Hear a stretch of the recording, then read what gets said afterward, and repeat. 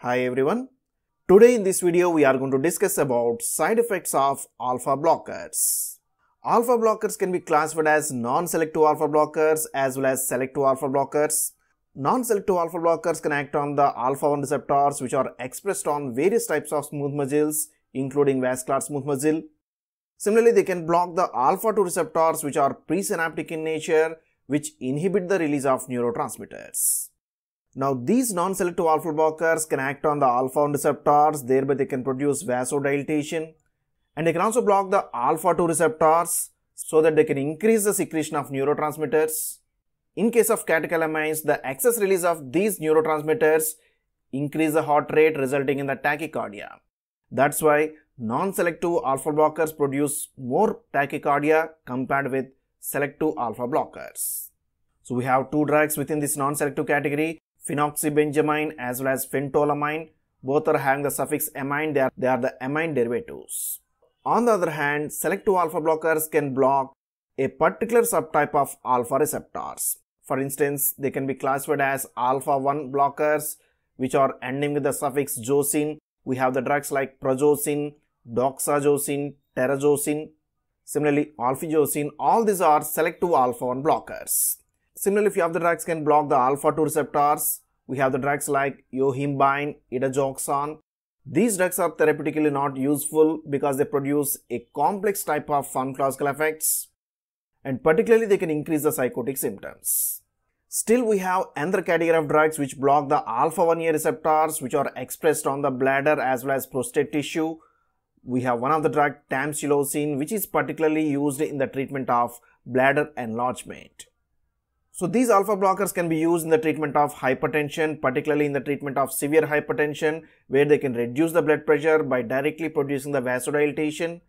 That's why they can reduce the risk of angina and other cardiovascular disorders. That's why they are preferred in the emergency treatment. And these alpha blockers can also be used in the conditions like BPH, benign prostatic hyperplasia or hypertrophy, where there is an enlargement of prostate tissue resulting in the increased urinary frequency and urinary urgency. Again, in such conditions, we can use alpha blockers.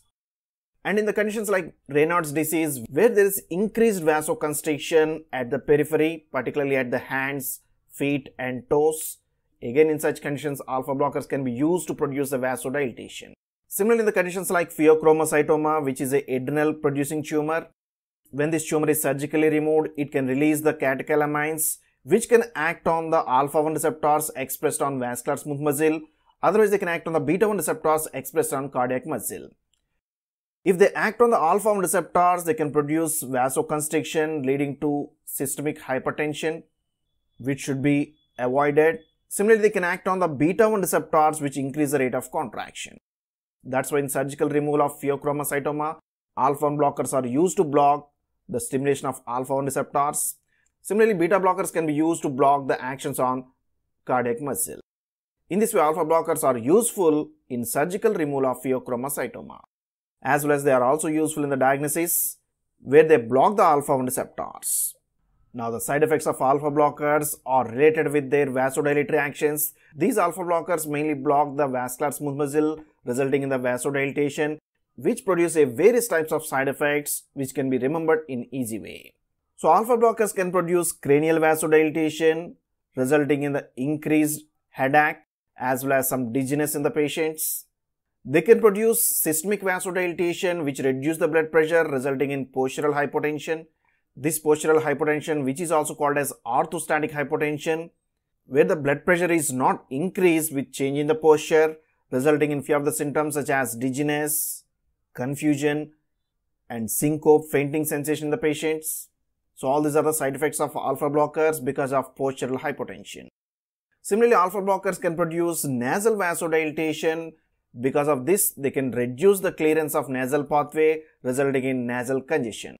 That's why alpha-1 agonists are used as nasal decongestants, whereas alpha-1 blockers can produce nasal congestion.